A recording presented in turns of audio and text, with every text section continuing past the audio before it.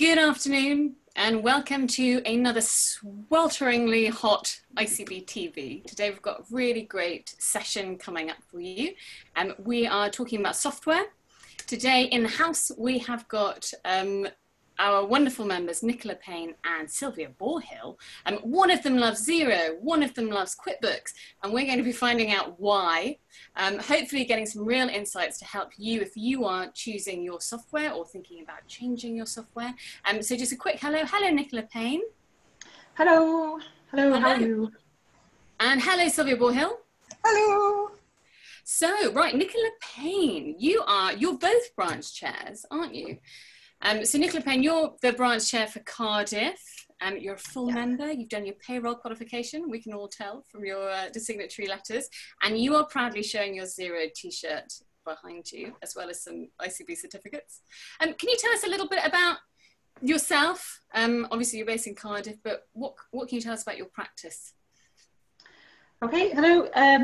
Yeah, I did just sort of swat up yesterday with some stats for you. So currently we have 42 clients in our books.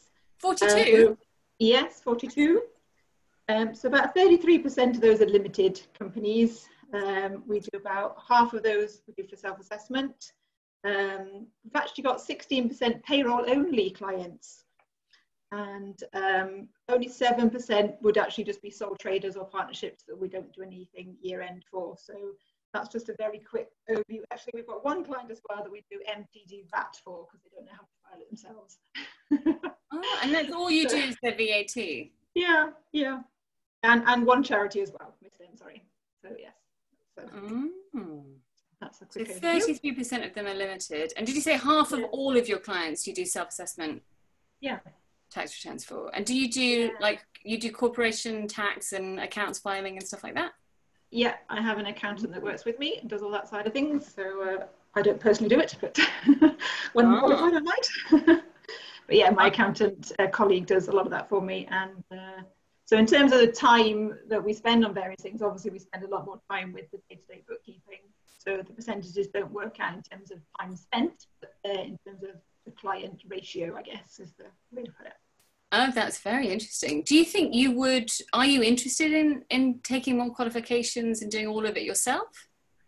Yes, I have my books ready, but I thought I was going to start this year. That was my goal, but obviously this happened and things have just gone berserk and we've just been probably working harder than we ever have been. And I've actually just moved back into my office this week, but I've been working from home and probably worked a lot harder than I do when I'm in the office. So, because you sort of just walk down the stairs and your desk is there and you just sort of get started at 7 o'clock in the morning when you get up and have your breakfast at your desk and you just carry on. And because there was so much to do with the furlough claims and everything else, it just, yeah, it's been mad, shall we say. So I haven't had time to study, but that is still my goal, but I might have to shift it to next year.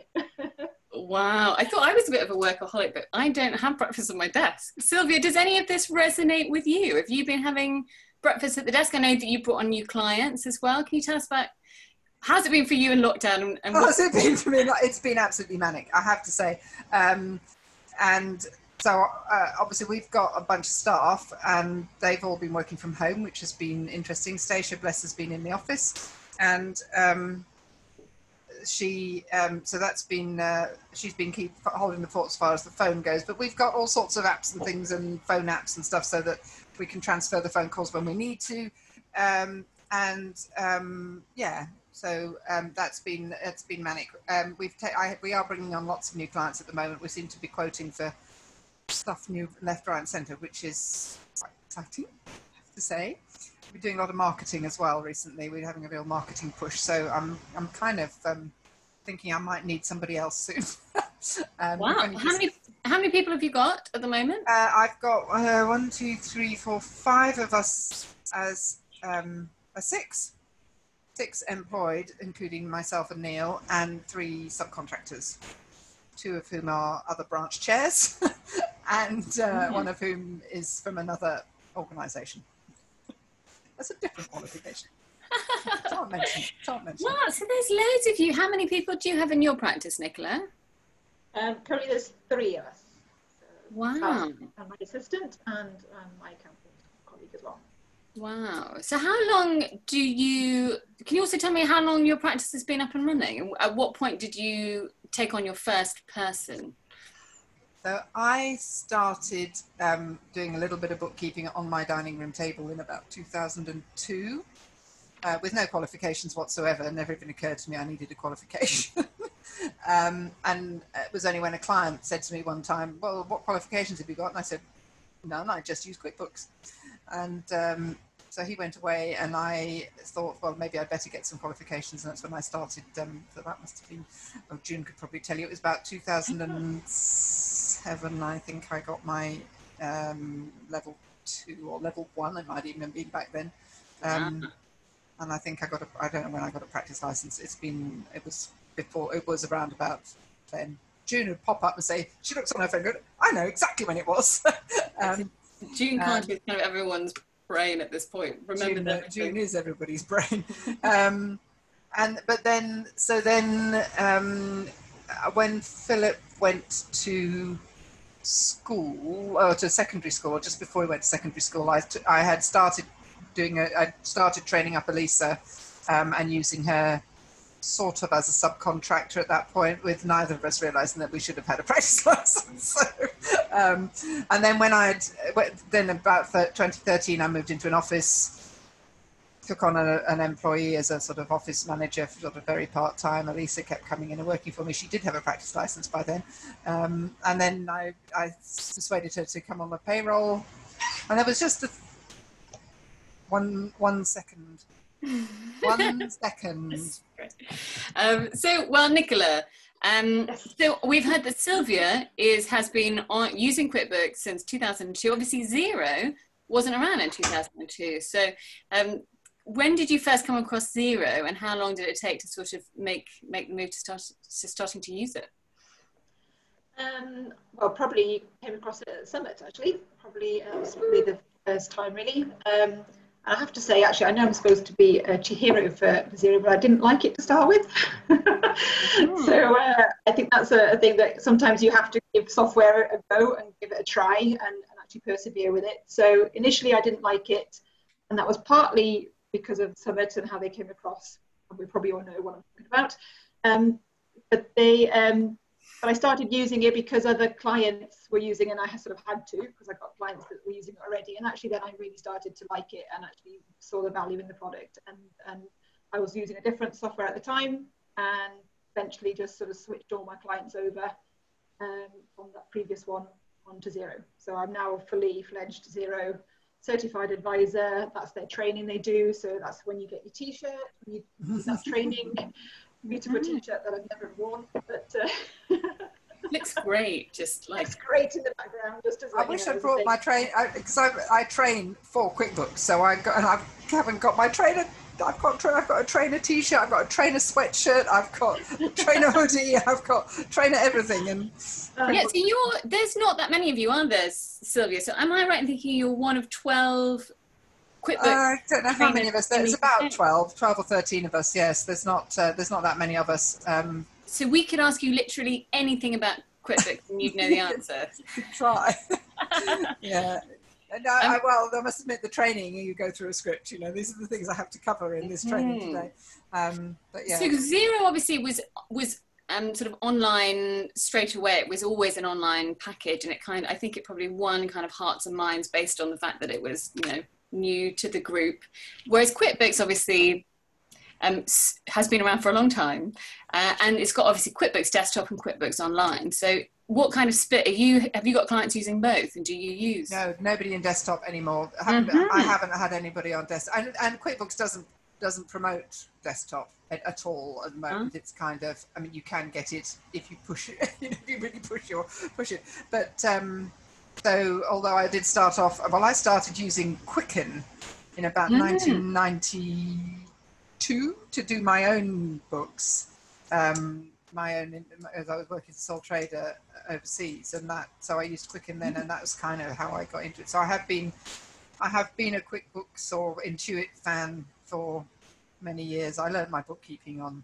QuickBooks, and it was about the same time that Xero came out, sort of, that I had switched everybody over. So sort of 2013-ish was when they started pushing Xero, which is and QuickBooks, and I signed up for both at the time, but because it was so easy to switch everybody on QuickBooks that I kind of went the QuickBooks route and we've stuck to QuickBooks until the last 6 months, when we've started saying, okay, maybe we'll take some Xero clients.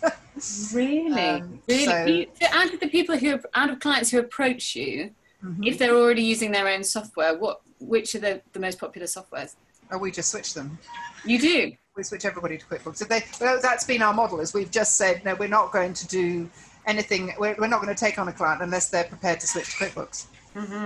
And so, and if they want to stick with Xero, we refer them on to somebody else. And I mean, and Sage, nobody wants to stay with Sage. So I do have a QuickBooks mug, however. And is it a lot more, I mean, so Nicola, do you allow other software products? Yeah, we do. I mean, I'm literally on a Sage desktop all day on a Wednesday, so that's what I'm halfway through today. So yeah, I'm on a doing Sage desktop. Also, I've got one on QuickBooks. I think that's it at the moment. But yeah, we do. Oh, Sage Online as well. We do a little bit of. So yeah, we do allow a few in, but rare. But I think the thing is, and it's like Sylvia said, you can get the model where you switch everybody, or you can just sort of see what is right for the client. And sometimes the Sage client I'm on today, it's going to be a huge job to switch them to anything, because the nature of the industry they're in and the amount of use they need, it would be a huge task to try and switch them to anything. So sometimes, well, I think that's just carry on. Yeah, that's the thing. So that's why I've just basically, I've referred them on to other people. If they want to stick with the software they've got, I've just said, well, I don't, you probably need to work with somebody else. Because we do some year-end stuff, quite a bit of year-end stuff as well, with my other hat on. The green one that's up there. We do, some people we just do year end for, and they may be using other softwares, and that's fine because we can do that straight from TVs. But in general, if people want bookkeeping, we switch them. Except that I've now started taking on some Xero clients, and I've got one client who's been after me to switch her to Xero for a long time, and I've finally given in. Mainly because I've got some subcontractors who are great Xero fans. Oh, that's handy. Shout out for Lucy Brown and Kirsty St. John. Sorry, not Kirsty Young. Fabulous. That's other branch chairs also on the advisory council. Big shout out. That's not a bad idea. So if you must put up with these alternative software packages, I suppose you could just find a handy subcontractor who likes to use them. Right, let's talk about features. So Nicola Payne, I saw that face then. So I know that the big news to me is that Xero has just released its tax add-on, and they did talk about it, I think, quite a few XeroCons ago. So how interesting is that, and are you thinking of using it yourself or getting your accountant to use it? Yes, it's very interesting. It's been in beta testing, I think, for quite a while now, so I didn't get involved with that at the time, but it is now live as far as I'm aware, and I think as a part of the partner program you get that anyway, so I don't think there's any additional fees to that. I think if the client goes direct and does it themselves, I'm not entirely sure on that one, I'd have to check that out. But I think as a partner program, I think we get that included. We also get what they call working papers, so you can transfer things straight from Xero into your working papers to all your fiddly bits that the accountants do, and then push it through to Xero tax, and then you have your end things to file that way. So yes, it is very exciting, and I know they're trying to make it a one-stop shop that we can do everything within Xero, which makes sense, and I think a lot of the softwares are doing that. I think last week was mentioned Sage does the same sort of thing, so I think it's it's what they're all sort of doing to make it as easy as possible, and certainly with MTD for self-assessments not that far away really in real terms. Yeah, April 2023, is that right? Yeah. Oh, is that the final day? Somebody was asking me this morning and I couldn't remember when it was. Yeah, I think we're covering that in the newsletter, which is coming out on Friday, by the way. Cool. But they call it ITSA. I was like, what's ITSA? Income tax for self-assessment. You will know this, no doubt, but I was like, what is this? Not as exciting as it sounded initially. So, Nicola, do you use, I know that Xero obviously kind of bought HubDoc, didn't they, which is a kind of capture sort of add-on. Do you use, what do you use for that, the kind of receipt capture? Do you use anything like that? Yes, we do. So we started, or I started off years and years ago on the orange one, and then I switched to auto entry, which I love. I have started using orange is. Let's stop talking in colour codes. Orange, it's fine. Okay. We can all have our own opinions. Okay, I did start using Receipt Bank, yes, and I think again at Summit I bumped into our good friends at Auto Entry, and I switched to them because financially it made way better sense, and I stuck with them. I do believe Receipt Bank have changed their pricing structure, so I do believe that is a much better option as well. Now it's more comparable like that. So, you know, but HubDoc was bought by Xero last yearish, and it is now free as part of the partner program for our clients. So that's quite good, although there is a couple of features that it doesn't do quite so well. So depending on the nature of the client and how much volume I'm putting through, I decide which one to use for that sort of thing. It doesn't really deal with duplicates very well. So if you scan something twice, it doesn't pick it up, which is a feature that Xero, if you're listening, you need to sort now. So, like, how good are clients generally at scanning things and sending you everything that you need? Does this kind of capture technology, does it make it easier, do you think, Sylvia? It makes, oh sorry, go on. Or Nicola, go for Nicola. Yeah, yes and no is the answer. Yes, if they use it, and no if they don't. So if we've got a client who's particularly bad, then we just say, just send us the stuff, we'll do it. We'll do the scan, you know, we'll do it as a scan. And we like to have the scans done anyway, even if they haven't done it, because it means that it's all, you know, those transactions are all attached in the software, which is obviously a good thing. But some clients are really good at it and some clients are really bad at it. And if you're trying to keep up to date with things, so we work exclusively remotely with our clients. So we have to rely on them either getting the stuff to us or doing the scanning. And that isn't, it's not, it has its moments, let's put it that way. If Lucy's listening, I don't think she is, but we have one particular client that she helps me with that is particularly bad. Needs some hand holding. Nicola, were you going to add, do you have anything to add to that? Have you found a kind of solution? Well, initially I started off and it was an in-house process, so I didn't make the clients do anything because, and I think partly they still want that facility of dropping a big bag full of paperwork to you and they don't want to do anything. So we still offer that as a service, and I still, my letterbox is still rammed full of papers quite regularly. So that's absolutely fine. Or a lot of people will just forward their emails across if they've had invoices on their emails. So it's up to them really. If they want to get involved in it, then that's fine. But the ones that you know have got a lot of volume, sometimes it's just easier to get the piles of papers and do it yourself, and you can monitor it better. And it was more for an efficiency within the practice that I started doing it rather than manually typing things. And actually a lot of the online softwares to actually manually type in, as we used to back in the Sage days where you could batch invoice, it's not that easy on the online software. It's a slower process because of the nature of the fact you're online, and it takes a little while to catch up depending on your broadband speed. Yeah, and that is a big thing with all these online things, is the quality of the Wi-Fi, quality of the internet connection. Yeah. So actually using a Receipt Bank or an auto entry or something like that actually enables you to get the documents, and obviously you get the PDF source documents there in the software as well, but also it's the speed to actually get them in there. So you can get a whole batch going in straight away once you've processed them within auto entry or Receipt Bank or HubDoc or whoever else you're using, and you can just chuck them all in, and you've not had to sit there and manually type it and wait for your internet to catch up. You just do a batch, let it get on with it, and then come back once you've made your cup of tea, and then you can start processing the bank rec and things like that. So yeah. Sylvia, do you know anything about the because I know that QuickBooks has released its own capture software, and do you use that, or are you kind of stuck to your we're starting to use it because the main reason being that we had hundreds of, in fact I had several thousand outstanding unused auto entry credits, and because I forgot to, the thing I love about auto entry is that you can actually up and down your subscription at any time and change the number of credits you're getting. But I forgot to change mine back again. So you can kind of up it, get an extra, more credits than you would normally, and then put it down again. And I forgot to put it down again. So I ended up with several thousand unused credits. So I'm still trying to use those up. We also started originally using the orange one. But QuickBooks, yeah, so QuickBooks Receipt Capture is, when it came out, I mean, with all these things, when they first start, they're a bit clunky, but it's now much better, and you can now put the bills in as well.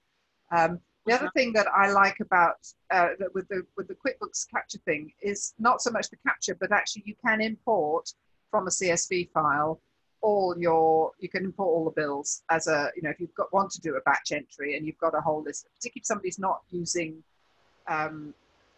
if they're using a different software or something, or they're using something that's compatible with QuickBooks, that doesn't link with QuickBooks. So you can download a whole load of bills from another piece of software onto a spreadsheet and import those that way using their import function, bills and sales things and credit notes, I think, as well now, as well as sort of standard lists of customers and suppliers and things. So there's lots of ways of getting your data into QuickBooks, and they're developing all the time. And it used to be that you could only sit there and type it in and tough kind of thing. So, but also with the bank linking. But I mean, I know Xero has all the bank linking and things as well. Richard Young has actually just asked a question on whether Xero was saying that Xero has a mail-in function, and is wondering whether Nicola's used that. Is that what it sounds like? Yes, it's basically just a mailbox. So you have an email address with each Xero license, and if you want to then just email the files in, you can then attach them to transactions from that inbox as such, or just file them within the inbox to store them there if you want. So there is a storage function anyway. Yeah, you can do that with QuickBooks as well. It works slightly differently, but effectively it's the same thing. You can email in your receipts and bills to do the capture thing. So Sarah White, let's look at this question from Sarah White.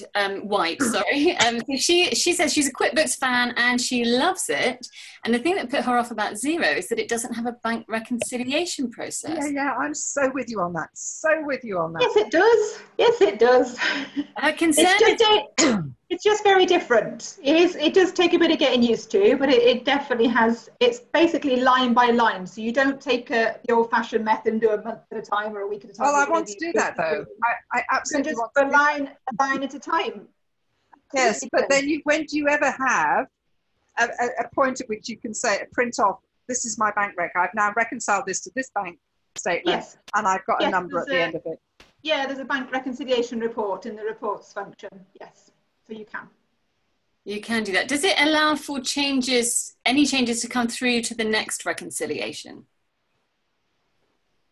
So Does that make sense? With QuickBooks, if you reconcile and you've got some things that didn't reconcile, you can easily change. You can do all your bank matching, which is what I understand Xero does and calls it the bank rec. You kind of match everything through. But then the things that you might have manually typed in don't show up on a bank matching, because you might have typed them in and they might be twice them or whatever. Whereas if you run a complete bank reconciliation in QuickBooks, you can say, right, this is the total at the end of this statement, or the end of this week, or even the end of the day if you've got a lot of stuff. And then if things aren't there to reconcile, you can quickly change them, or you can leave them and they might show up on the next day because they might simply not have cleared at that point. And that has always been the biggest feature for me for QuickBooks as opposed to Xero. So that's a kind of workflow thing. So you can do the same thing, but the workflow has got to be slightly different. Richard Young is just saying, yeah, you can do the bank rec at any time. And it also shows you the bank statement it's downloaded, so you can check against that. Is that something you use, Nicola? Well, I always check when I get a physical bank statement from a client or downloaded or however you get them, I always check that matches the bank feed that it's pulled in, because you're working with technology and there's always going to be the odd blip now and again. It might duplicate a line or it might miss a line for whatever reason, and it is just what it is. I think they're all pretty much the same. But it's a case of you know where to go, and in Xero there's a few different tabs in the bank account page, so you know which one is your bank feed, and you check that the balance is correct as per your bank statement, so you know the bank feed is correct. And then if you reconcile everything to your bank feed, you're sorted. You print your bank reconciliation report off, you've done it. Any corrections you need to make, you shouldn't have to at that point, because you've already reconciled it to the correct amount. So it's only if you've misposted it or something you have to make a correction. The amount should all be correct because you've already matched it to what the bank feed is saying already. Yes, it's when you've got things in there that when people are doing some manual stuff, particularly if your client's doing their own bookkeeping, and they put in manual things and it's gone in as and then you found it's gone in from auto entry and it's gone in manually, and so and you can find things that are duplicated and things and they don't match what's gone through the bank. So you know, so there are things like that that are really easy to pick up using the QuickBooks bank reconciliation feature. And I mean, to be honest, I haven't used Xero really. I've looked at it more recently because we've started offering it to people, but I don't use it day to day. So I'm picking up on what other people have said to me about Xero in the past. So you know, and all these things evolve. Yeah, I think that's what you say. The problem comes when you've got clients trying to help and thinking they're doing the right thing. So my philosophy is you don't let them help. you just ban them. Give them read-only access. Unless you can. Yeah, but I mean, you know, often I did have that with a client that they were matching up when they'd made a payment, that sort of thing, or a sales had come in, that sort of thing. They were matching up invoices, and sometimes it didn't quite match what actually came in the bank. But if you know where you're looking, it's very easy to spot them and then just think, oh, okay, I can see what's happened, and you just make that correction. Yeah, the individual matching transactions are, you know, that's not so much. It's just when you've got duplicate things in there. But, yeah. So Kirsty St. John, who you mentioned before, said, yeah, you can just go to the bank statement and mark as reconciled, just like in QuickBooks when there isn't a feed.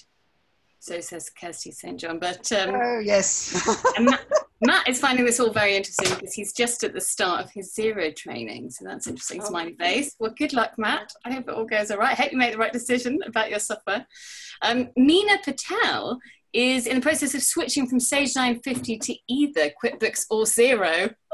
We can make this decision for her today, I'm sure. Do any of you give a demonstration of the software?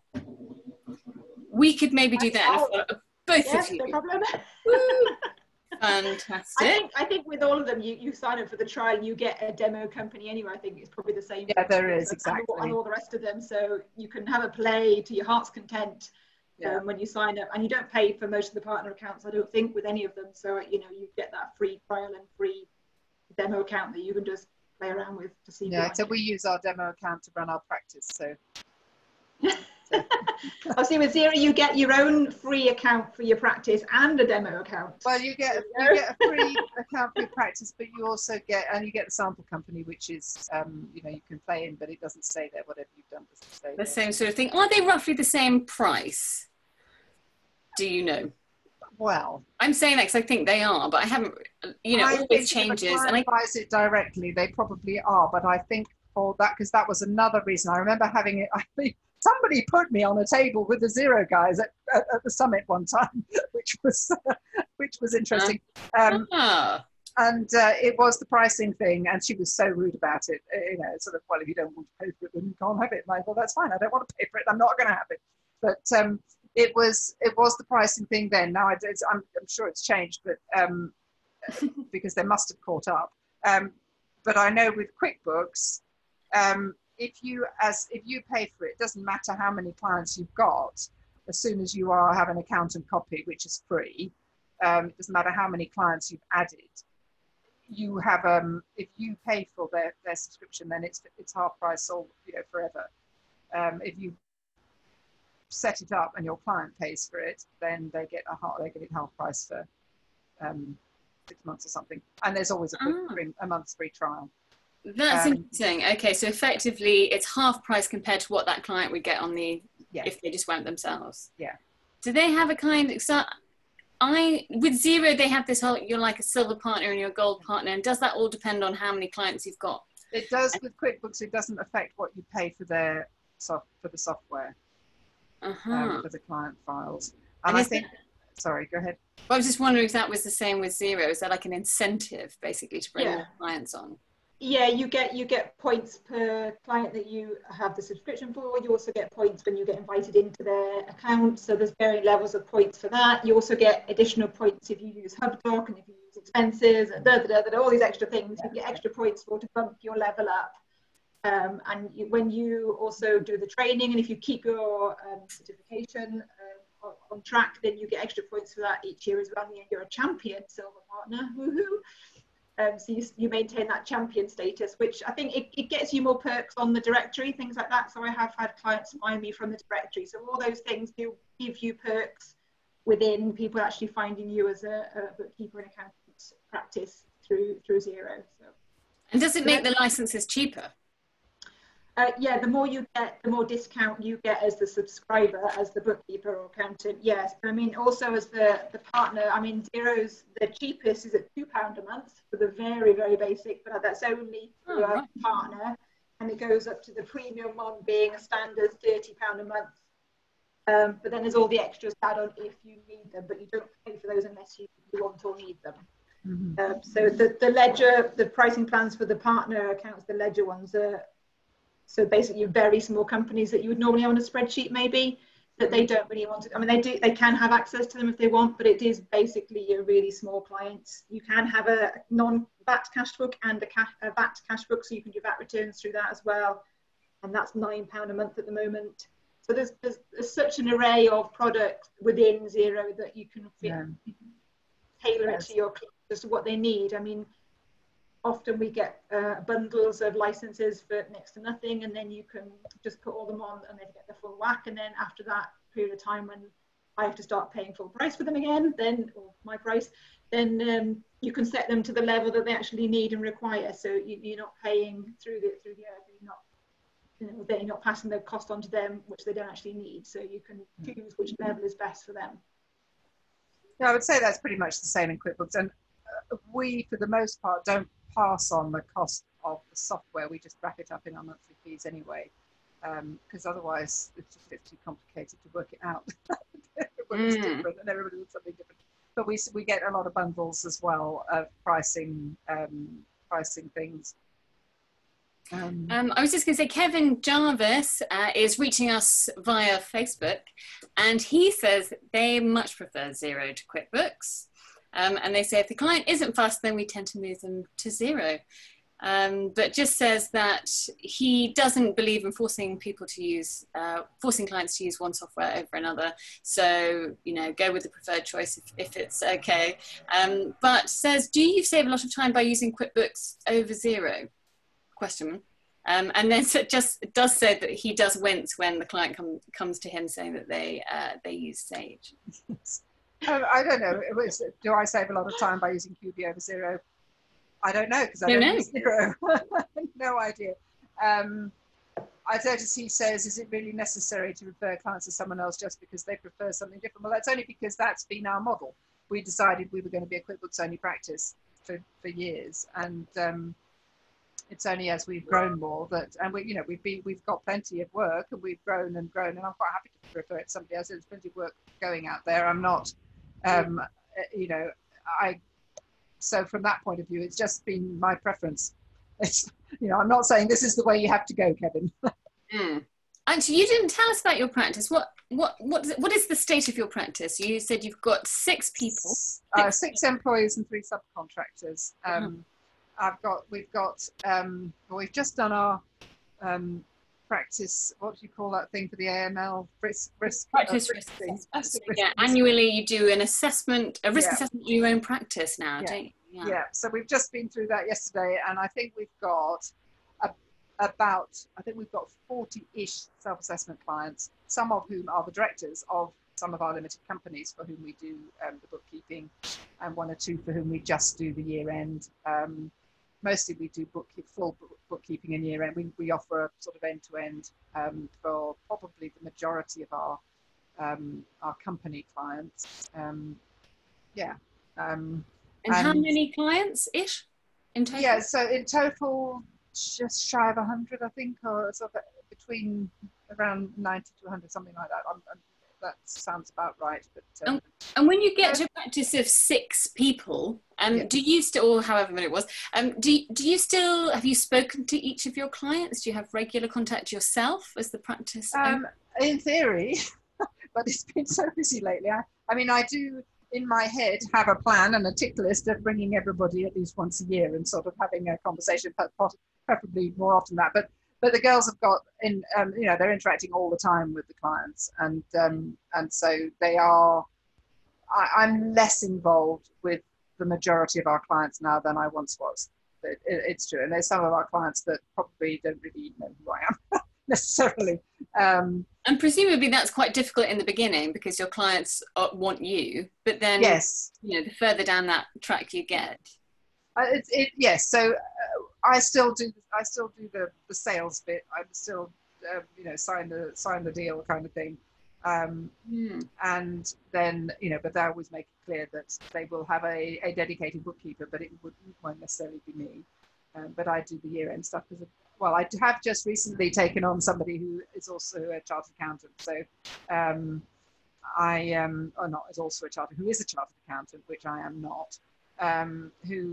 So I do now have somebody else who can do the final accounts and things, which I haven't had. Well, she's another of the QuickBooks trainers. She was coming off maternity leave and muttering about starting her own practice and how was she going to do it. And I said, come and work for me. Oh, you scooped her up. I scooped her up. It was a very, very good move. I love that. So Nicola, in terms of your practice, what's sort of next on the horizon? Are you kind of looking to expand the number of clients or add more services to the clients you've got, or sort of keeping happy where it is right now? Got enough on your plate? Yeah, that's a good question. I think overall the goal will be to be growing, and we are advertising it as normal through all our social media and magazines and whatever else we do. You do loads of social media, don't you? Yeah, we do try.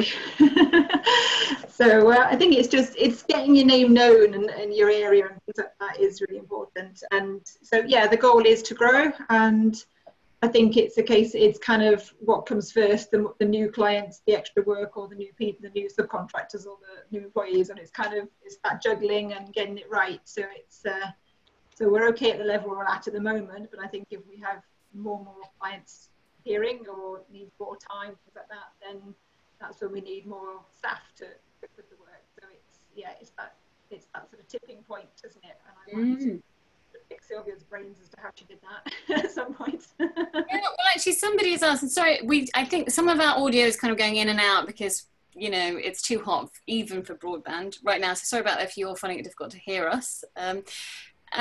So Sarah White, again, has just asked the question of how do you actually manage subcontractors, and says, unfortunately, once she took on one once and they ran off with the customer. Oh, that's really bad luck. I've got very honest subcontractors. They're all ICB members. So. That's a good starting point, I would say. Well, it is a good starting point, yes.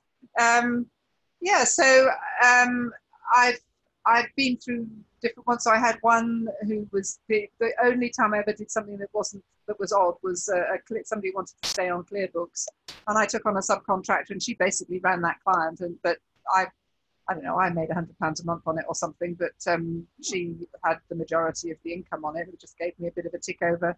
And so that worked fine. She worked with that one particular client only. And my others, I make them part of the team, very much not part of the team.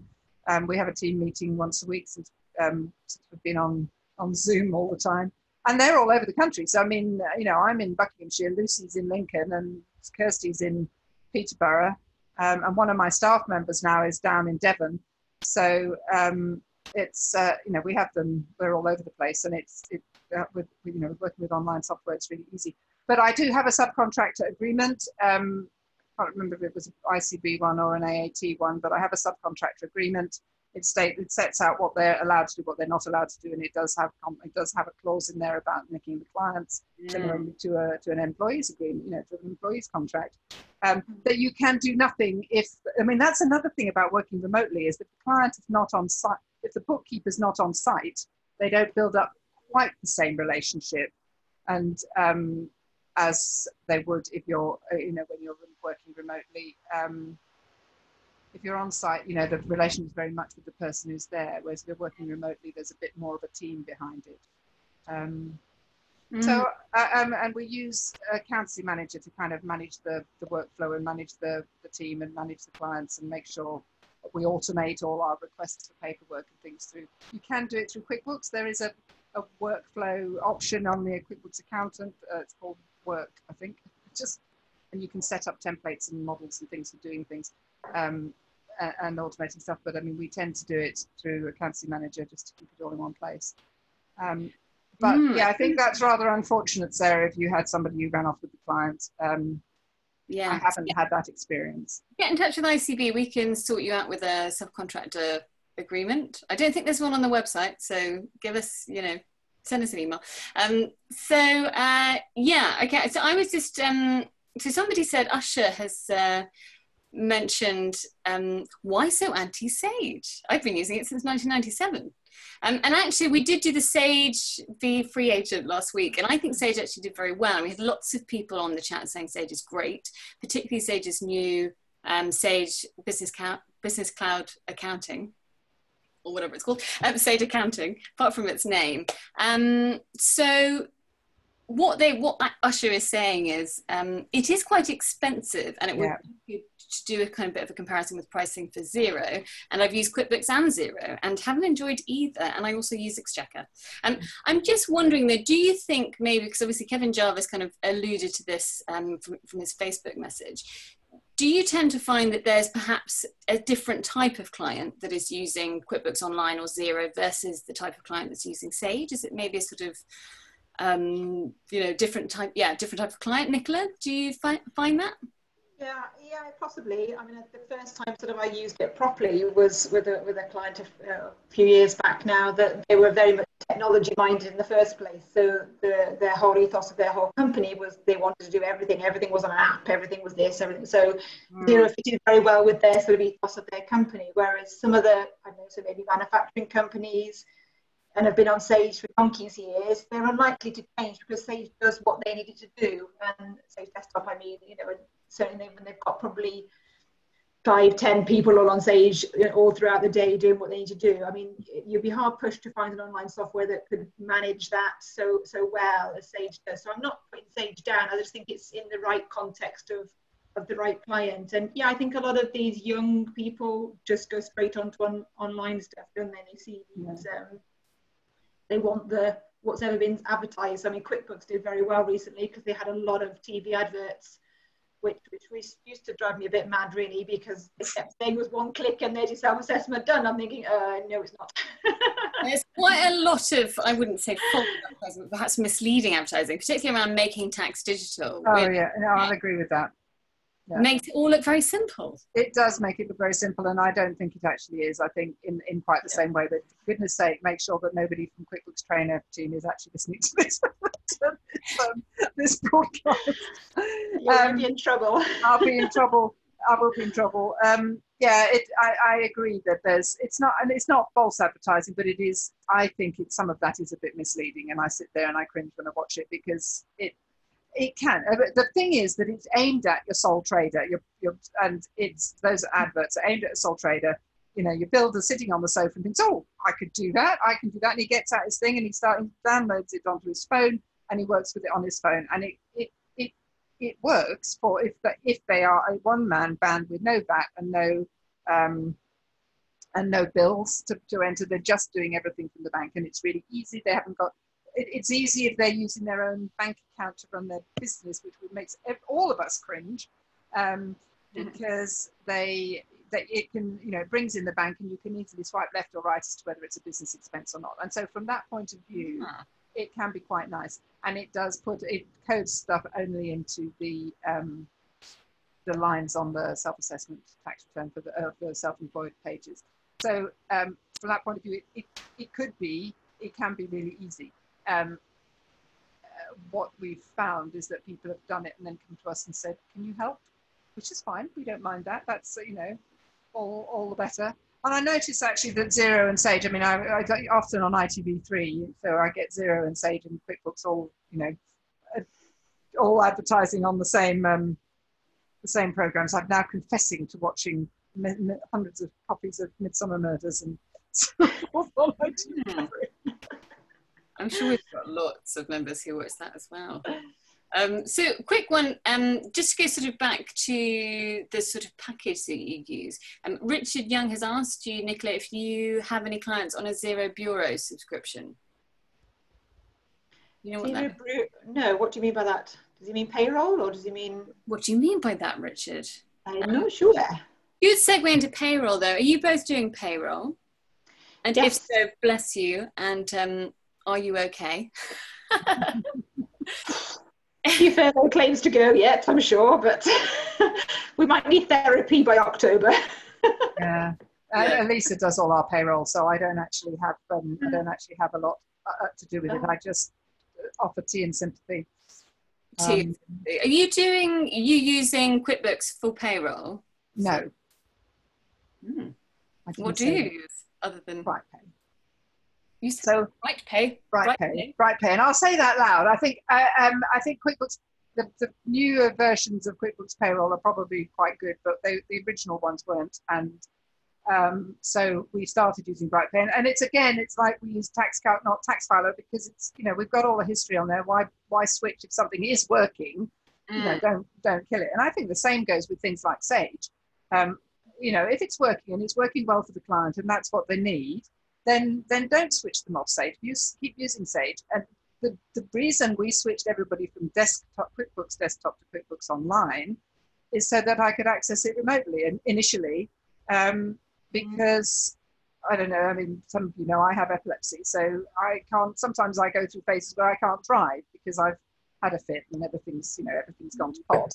And and I'll get a year or so where I'm not allowed to drive for a bit. And so I needed to find a model. That's why we went to this almost exclusively remote model for my practice right from the start. And why we found on QuickBooks Online was brilliant when we first switched across to it. But I think, if it's working for you, there's no reason to switch software if it's working. And I think going back to what Kevin was asking earlier, that's why I don't, I would rather refer somebody on than make them switch software. If they don't care, well, I'll give them QuickBooks. I've got all these free licenses. I can give them a copy of QuickBooks. But if it ain't broke, don't fix it. So Nicola, at what point in your journey then did you actually take up office premises? So that would have been about 2016, so 4 years ago. And what was the thinking behind that? Was that for working with your team, or was that so that clients could come and see you, or something else? Yeah, a mixture of both. I was working out of my spare bedroom at the time, and at that point I did have an employee, and so it was getting more difficult to work from the house. And like you say, when you want to meet clients, having some sort of premises, I think is easier. I had a great relationship with the landlord of this building anyway, so he was kind of nagging me anyway to take it on anyway. So it's basically an upstairs sort of flat, if you like. So we do have bathroom and shower facilities if needed, and a little kitchenette type place. But yeah, I mean, it suits. And having worked now since March at home, I'm glad to be back actually, because I do like the routine, and I do like to separate my work and my home life, and I do find that easier if you're going somewhere else to work. That's just my preference. I mean, a lot of people are quite happy working from home, but I do find I do like to keep it separate, and that my husband is then free to play his music as loud as he needs to, really. Oh, is he playing like recorded music, or is he making his own music? Oh no, record. So he's into rock and roll. So yeah, we have a lot of rock and roll blasting from a proper system, not just an old hi-fi, a proper system. Records, big plastic things.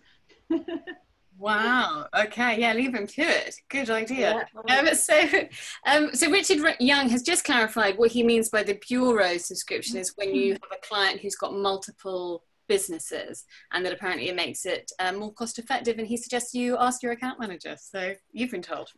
Thank you. I will do that. straight away. The whole thing about the client with multiple companies is an interesting one, because at the moment there isn't a way of doing that in QuickBooks unless you sell them an accountant copy, which they're not supposed to have. So,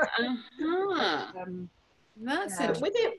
Within Xero anyway, if they can use the same login to get into multiple companies. So if you've got a client like this, they just have the same login and they can just switch quite easily. They don't have to re-log into the other one. They literally just switch back and forth. Yeah, you can do that with QuickBooks too, but you're still paying for 4 separate licenses or whatever. Yeah. Although you can, depending on what they're doing, you can you can classify things within QuickBooks so that you can run the reports on different levels. But I tend to recommend to my clients not to do that for different businesses, because it does make things more I have a podiatrist, or a podiatric surgeon actually, who runs some private work and some NHS work, and something else through his one QuickBooks business, and we've managed to set it up so that it does actually, you can actually send invoices with different logos and addresses and things on, but it's not ideal. I think what I'm learning is that you should really have a good relationship with your account manager and try and ask for deals, basically, as much as possible. So you both do payroll, don't you? Do you use Xero payroll, Nicola? I do for a couple of clients, but I mainly use ManySoft, and I will give a big shout out for ManySoft, because I find that really easy to use, very straightforward. It is desktop based, but I do link it with different machines via Dropbox, so we can access on different machines. And BrightPay is desktop based as well, I think, isn't it? But kind of, it can be cloud. Well, it's desktop based to do the actual payroll inputs and things, but there's a Cloud Connect version so it's an employee portal where they can pick up the pay slips and things securely and stuff. So that's quite nice. Yeah, thank you for that question, Frederique. I'd forgotten about Xero payroll. It seems to me like what's quite cool is to use, get a software that, has all of these add-ons, use them for some clients, for the sort of more simple clients, and then do, consider using the, a different software if you need to. So so there's MonySoft, we're using BrightPay, Auto Entry, we've mentioned Receipt Bank, Tax Filer, and TaxCalc in the mix here. So there's quite a lot of software. Accountancy Manager. An accountancy manager. Yes, so actually we've got an accountancy manager review coming out, possibly next month. So that would be in the newsletter, so you can find out more about that. I'll come and listen to that one. I use Xero's Practice Manager for my practice. Cash workflow and all that. How much functionality have you got in that? Well, probably more than I use. I don't use it to its potential at all. So basically I use it for my database and all my notes and things about my clients, and then sort of the workflow of what needs doing when, that sort of thing. But I think the more we grow, the more I can use it to its full potential. But probably not. Can you do the engagement letters and the AML and stuff through that? No, it doesn't do that. But you can store files and you can do all that sort of thing. But we tend to do all that through Accountancy Manager. I used to do a lot of it in TaxCalc, but for the database type stuff, but it's easier in Accountancy Manager, and we can automate emails out to people to say, please send us all this information. But you can do it in QuickBooks directly. And again, it's been a question of, it's because of the engagement, having one place where we could do the engagement letters, and the Accountancy Manager links to Company's House and pulls in all the Company's House data, so you don't have to go looking for it. And you can do all your pricing and everything in there. So that's kind of why we liked that. But the QuickBooks workflow, I think it's quite good. We've used it a bit. I think Elise has used it a bit. It's kind of horses for courses. If it ain't broke in Accountancy Manager, then keep it all in one place. Is what we try to do, really. Actually, Faye did mention that Practice Ignition works well with Xero. Apparently, so we've heard a lot from Practice Ignition recently. She's also asked another question, which, to be honest, I don't really understand. So I might just email that to Nicola and see if I can get an answer for you. It's a bit technical for my liking. Frederick just asked about tax filer. So Nicola, you're using tax filer, and Sylvia, you use tax calc, don't you? So I just actually, just to kind of round up, I just wondered if we could very quickly touch on QuickBooks Live. Sylvia, I don't know if you know anything about it, but QuickBooks Live, which is launched in America, which is effectively QuickBooks's... yes, let it stay in America. If you're a client using QuickBooks, you can, for like an additional monthly fee, and I think in America it's like $200 or something, you get your software and also the services of a QuickBooks Pro Advisor. And it's come under quite a lot of fire in America. I don't know if it's moving over here, but you know, it may well be the way of the world, software bundling in bookkeeping services. Are you kind of threatened by that? Do you think I don't feel threatened by it because there is no personal, interaction whatsoever with that. It's like, you know, I could send a bundle of stuff over to India and it would get done a darn sight quicker than I can, cheaper than I can do it here. But who on earth's doing it? And I mean, I'm assuming they've got some kind of boundaries around it. I mean, we were asked as trainers whether we would be willing to, whether we would consider doing, you know, offering that, you know, being included as part of that service here in the UK, but I don't think it's coming to the UK anytime soon. Yeah, I mean, that's sort of what I'm thinking. I mean, Nicola, do you think, presumably there are clients who would find that a good thing, to have a kind of, you know, faceless bookkeeper to just check up their work? I mean, do you think that's going to take off? Is there anything to worry about?